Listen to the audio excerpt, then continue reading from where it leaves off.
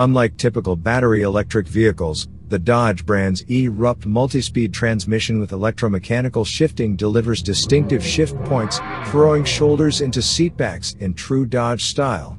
The Charger Daytona SRT Concept also boasts a PowerShot push-to-pass feature. Activated by the push of a button on the steering wheel, PowerShot delivers an adrenaline jolt of increased horsepower for a quick burst of acceleration. The Jeep Wrangler Magneto 2.0 Concept 4x4 is a traditional 3-pedal manual with 6 speeds. Is this a preview of the Dodge Daytona SRT EV's eRupt transmission? We think this will not be the case. Instead, it will possibly be similar to the Porsche Taycan's 2-speed transmission installed on the rear axle. First gear gives the Taycan even more acceleration from a standing start, while the long second gear ensures high efficiency and power reserves even at very high speeds. The new electric Dodge Charger does have a grip shifter, and Dodge claims this shifter is connected to a multi-speed transmission. The brand even specifies an electromechanical shifting experience.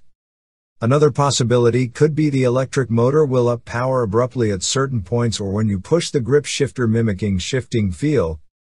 All of these options are possible, but we will have to wait for more information as this Charger Daytona SRT concept becomes closer to production. Here is Tim Kuniskas at the reveal, giving hints of the system. We made sure that the driving experience will be marked with familiar Dodge attributes. The typical single-speed transmission in a BEV, super efficient. But we know that part of what makes a Dodge is the way our power throws your shoulders into the seat back at shift points. So our engineers designed the new eRupt system. It is a multi-speed transmission with an electromechanical shifting experience that's pure Dodge. How unique? Yeah, that's also patented. At every opportunity, we use this new tech to make a muscle car a better muscle car. Now, you're all going to ask me, so I'm going to get it out of the way. What about the power? Yeah, I'm not going to tell you that yet.